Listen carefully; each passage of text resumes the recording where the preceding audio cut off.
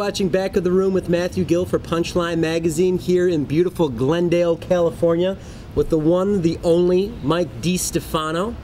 Mike, thank you so much for being here, coming on out.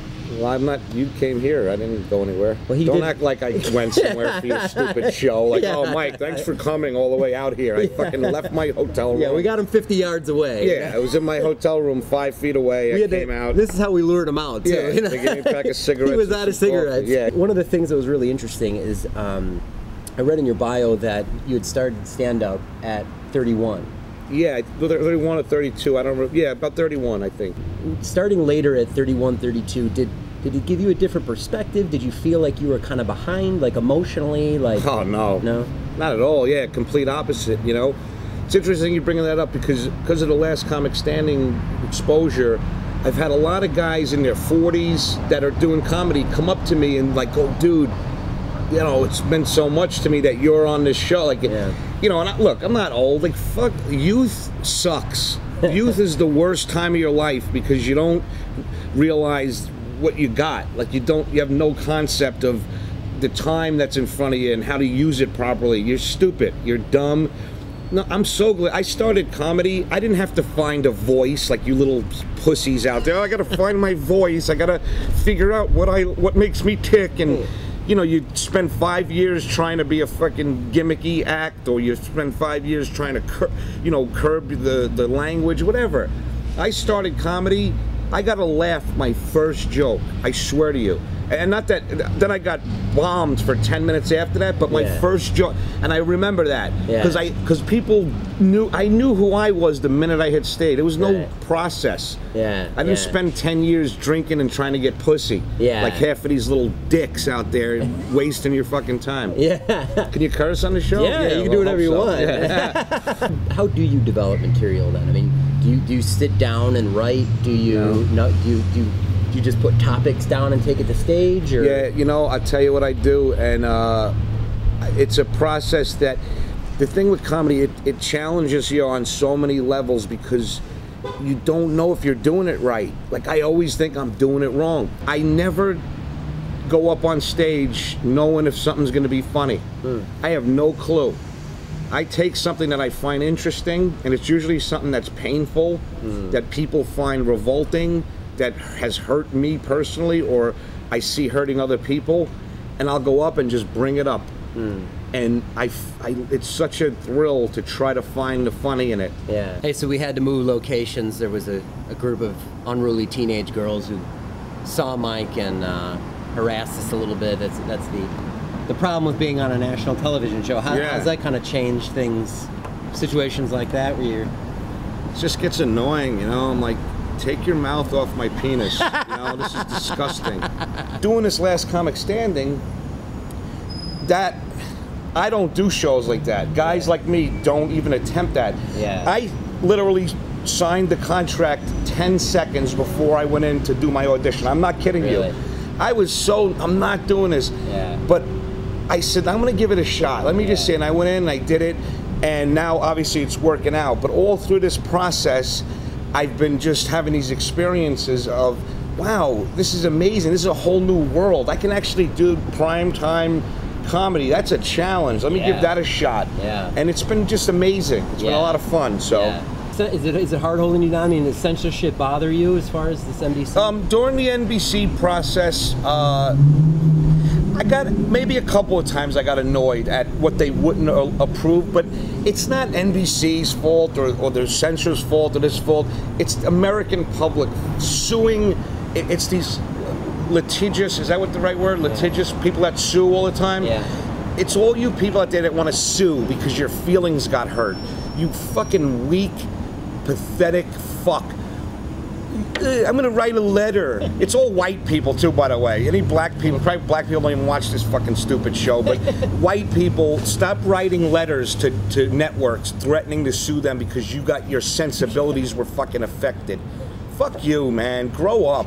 I'd like to take everyone in America that's offended by words and give them something to be offended by. The problem is they have no frame of reference for real suffering, so they suffer. Ooh, I was offended. I'll fucking duct tape them to a radiator in a basement in the South Bronx and beat their face with a monkey wrench repeatedly and say, now you have something to fucking write a letter about. Yeah. Here's some real pain and suffering for you. It's really pathetic. And it's America's fault. It's pussy American fault. Whoever in this country ever wrote a letter or ever said, I was offended by that man's thoughts and ideas, you're the problem. And they're not, freedom of speech is only important to people who have something to say. Most of you really have nothing to fucking say. That's why you don't care about freedom of speech, because you have nothing inside of you worth fucking talking about.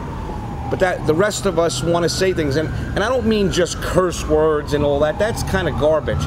Real meaningful stuff, you know? Yeah. That's gonna help people. Yeah. And make people go, wow, life is okay. We don't have to live in this tight fucking world of shit. Yeah. I think they're finally coming for you, bro. You're on. They got your Social Security now on the. Yeah. They're gonna neutralize you. Yeah, fuck them too. The government's coming to neutralize Mike because he's an agitator. Yeah, no, I'm not. It's not that.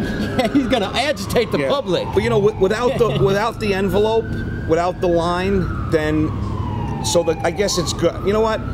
I'm glad all you pussies are out there because you make me look courageous. Who are your people now? If you're performing at a show, you can pick the venue and pick the crowd. Who's Mike DeStefano? Who do you love performing in front of? Who would be like if you could wave a wand?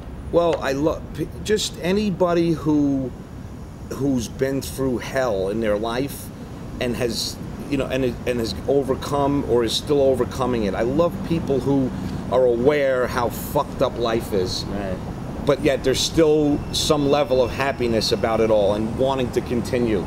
Yeah. People who are trying to avoid everything. See, people come out to comedy clubs for a lot of different reasons, but the crowds that come out to be distracted from their misery, I'm really not interested in them, because they don't want to hear about their misery. Yeah. They want to hear the same shit that they're trying to get away from. Right. Talk about cell phones and how they're not, you know, how they don't work right when you go in the subway and you're talk about that. Like, no, that's not interesting, you dumb bitch. And that's why you came here, to be distracted from that banal fucking bullshit existence that you're living. Yeah, I start from suffering and darkness because that's what needs to be made light of. Right. Funny shit, you know, when a comic starts off a joke by saying, isn't this funny? You already lost me, because if it's already funny, what the fuck do I need you for? I can see it myself.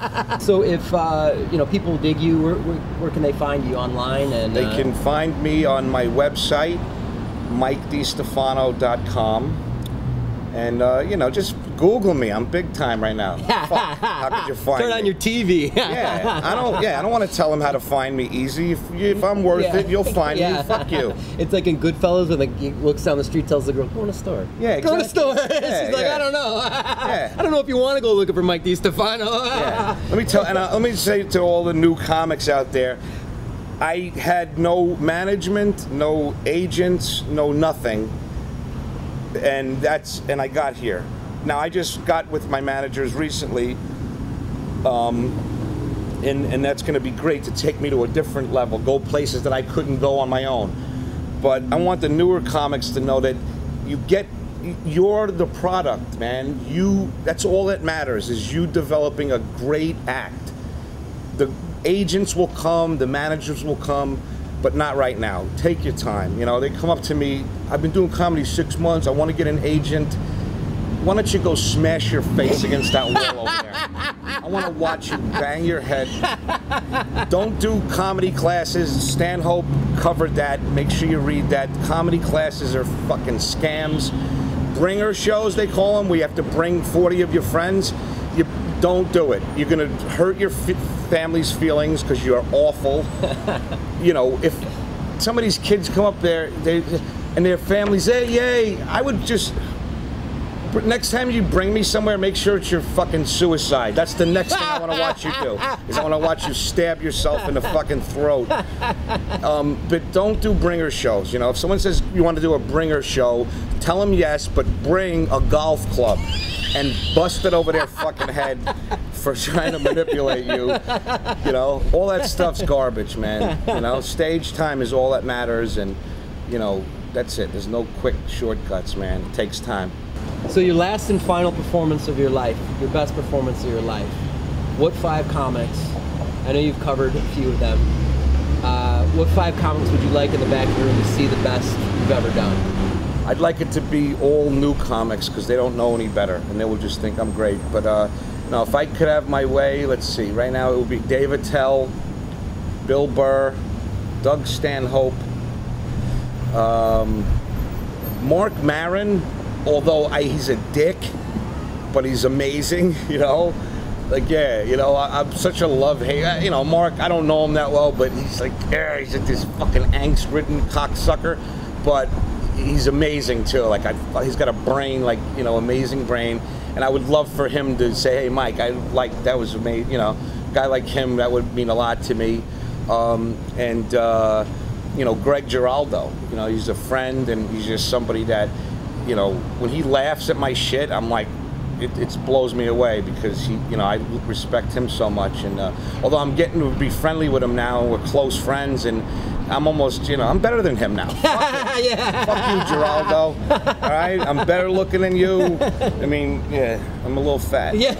Nah, I'm kidding. Definitely. So, yeah. Did I say Jim Norton? No. Yeah, him too. That's 6. Fuck you. I bring as many people as I want. It's your show. Tell me 5 people. Go fuck yourself. Yeah. Matthew Gill for Back of the Room for Punchline Magazine. Mike DeStefano for the Boogie Down Bronx. Please watch him on Last Comic Standing if it's still on, if it's still going. Vote for him if it's still on air. If not, please see him live in a town near you. Mike, thank you so much for your honesty. My pleasure, bro. Appreciate it, man.